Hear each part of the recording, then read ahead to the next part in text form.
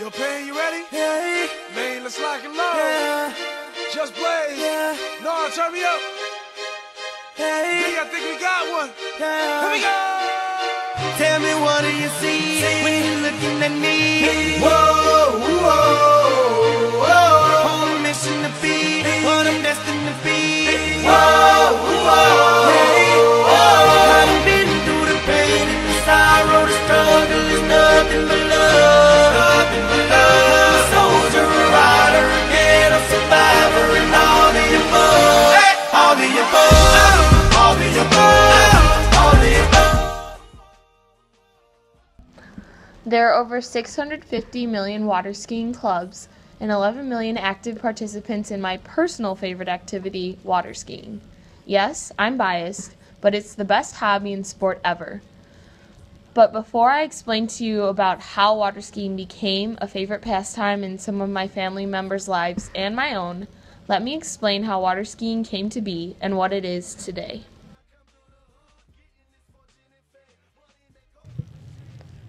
So, how did water skiing even become a sport?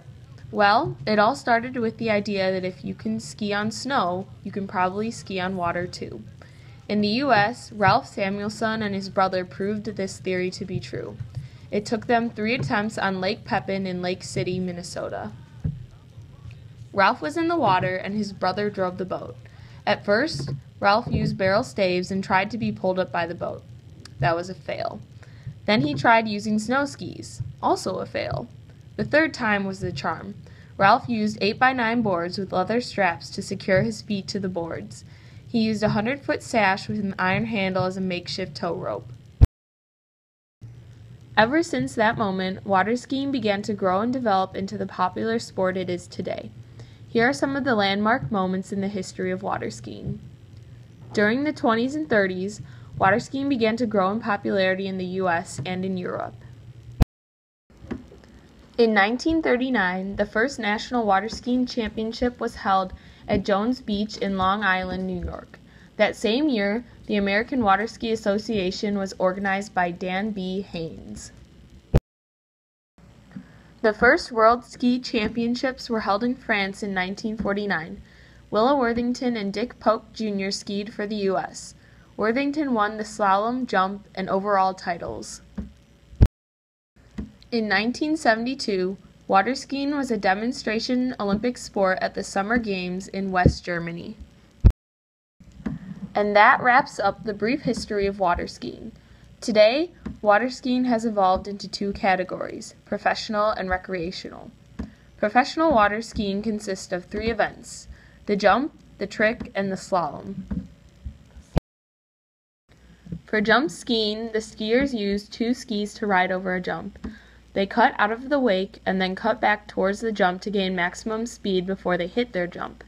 The winner is determined by who jumps the farthest distance and successfully rides away for 100 feet. The jumpers get to choose their speed and ramp height depending on their age. Pro skiers usually have a jump height of 5 to 6 feet, and the max speed is 58 miles per hour. Sometimes, when they hit the ramp, they can be going 70 miles per hour. Trick skiing is the most technical of the 3 professional skiing events. They use small, oval-shaped skis. The advanced skiers use 1 ski.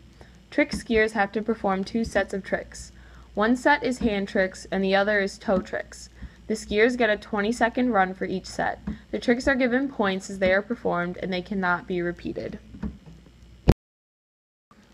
Slalom skiing is the last pro skiing event. The focus is on agility. Slalom skiers use 1 narrow long ski that varies between 57 to 70 inches based on the skier's height and weight. 1 foot is placed in front of the other, facing forward in the ski bindings that are made out of either rubber or plastic. A slalom skiing course is made up of 26 buoys. There are entrance and exit gates that the skiers must go through in order for the run to qualify. There is a zigzag pattern of 6 turn buoys that the skier has to make. There's a straight pathway made by the buoys that the boat has to go in between as well.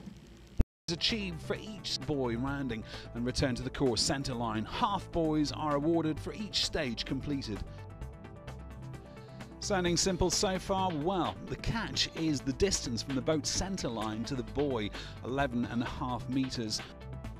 So once the rope is shortened below 12 meters, there's simply not enough rope to reach the turn. It's then up to the skier's technique and body to bridge the gap at full stretch. A fall or failure to complete the course and the skier is out, scoring to the last completed half point. For professional tournaments, skiers choose their starting rope lengths and speeds. The tournament ends when the skier cannot complete the course at the rope length and speed of the boat. The maximum speed for women is 36 miles per hour and 38 miles per hour for men. Professional skiers have to use their body as a lever, which allows them to withstand loads that the normal human body wouldn't be able to. Skiers' top speed usually double the boat's speed. Their bodies usually experience intense isometric contractions and extreme upper body torque with loads of up to 600 kilograms. Each turn can generate up to 4G of force.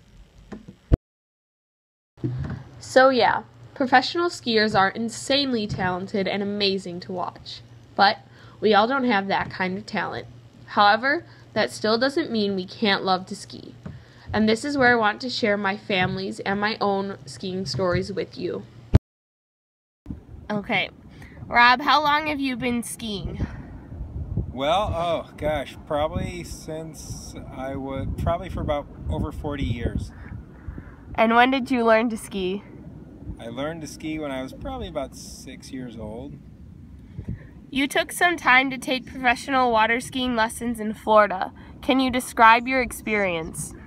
Well, I wasn't taking lessons to be professional, but I was taking them from a pro. And it was, actually I did that twice, once for a week and another time just for a day. And the week-long course was basically him, the teacher, teaching me the proper technique and just trying to pound it into me how to have your body in the right position, and so forth. What were some of the most important things that you learned in that class? Mm-hmm. I would say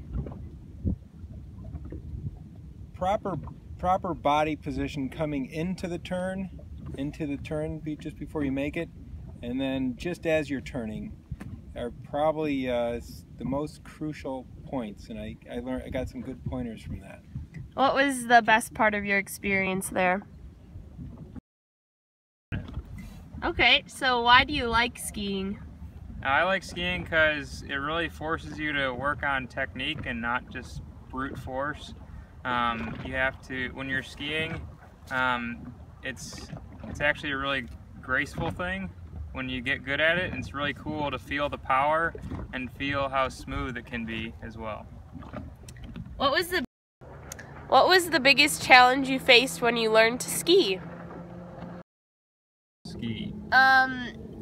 The biggest challenge was definitely learning how to get up on one ski, because I could drop a ski really easily, but getting up on one, it took my uncle giving me a bunch of different suggestions, and we try them and then we change it up. So it definitely got frustrating, but it was worth it once I was finally able to do it.